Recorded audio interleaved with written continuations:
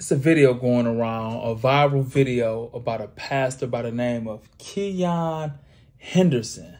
Now, I see him a lot on Instagram and YouTube, but for some reason, I have never clicked on this video. He's a very popular pastor.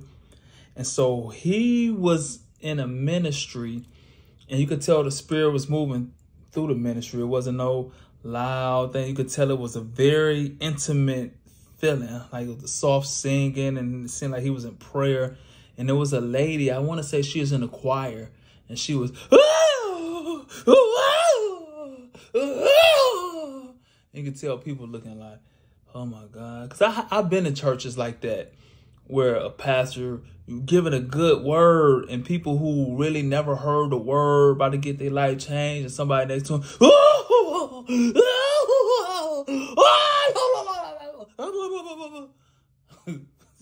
and so he went over to her like, hey, hush, hush, shut her up, shut her up, shut her up. And she shut it up immediately, right?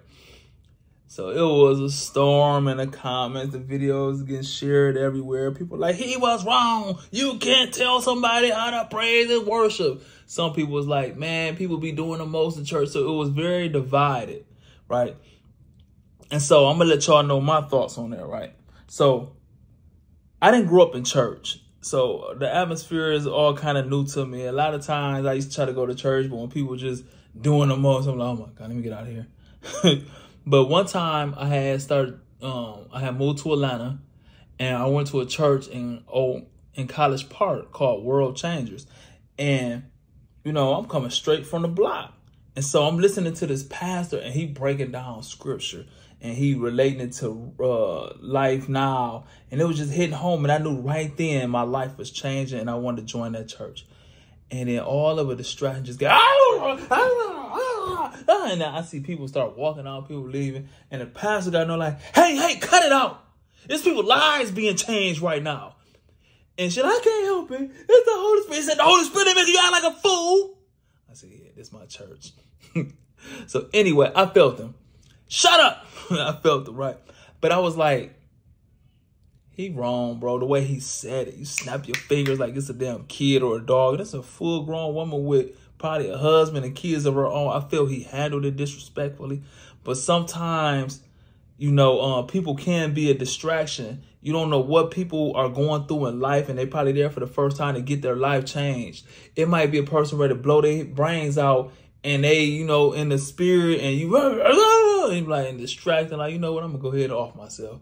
Or it might be a person who God want to use, and they might get that seed from that pastor, and it might spark something, and this kid might go on and change the world and bring hundreds of thousands and millions of people in the body of Christ, but you probably distracted the spirit moving and distracted the word, and might have made him stop paying attention because you hooting and hollering. And so, you know, a lot of people are like, you can't help somebody, you can't help how you praise and work. Like, you know what?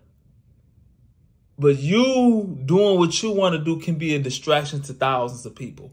And, you know, and so I was having a conversation with someone, and it was like, you know what?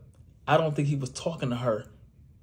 He got discernment. He understood that was a demonic spirit of distraction. Because when the devil want to mess up something, he used distraction and he used division. And she was like, no, he wasn't talking to her. He stopped. Get this devil. Like, he's snapping at the devil. Like, stop. No. We're not going to talk like, no. We don't try to interrupt the flow of God. And so a lot of times when a devil want to interfere, he calls distraction or division, you know. And so, but my thoughts on that, I agree with the pastor, man. It's like, come on, man. A lot of times people, a lot of shit be for attention, for real. I'm going to just keep it all the way 100. I went to church with this girl. The whole way there, she beating Gucci, man, and smoking weed and shit. She getting to church. She still at, she texting and stuff. And then so now it's time she get up there and she fall out.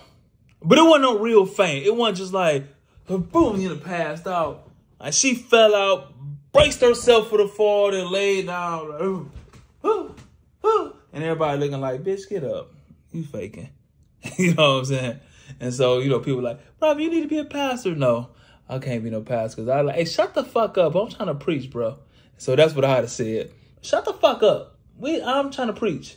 I got to get this word to these people because we're trying to impact lives.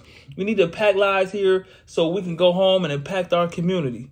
And so you doing all that shit is a distraction. I rebuke you, Satan. Shut the fuck up. That's what I'd have said.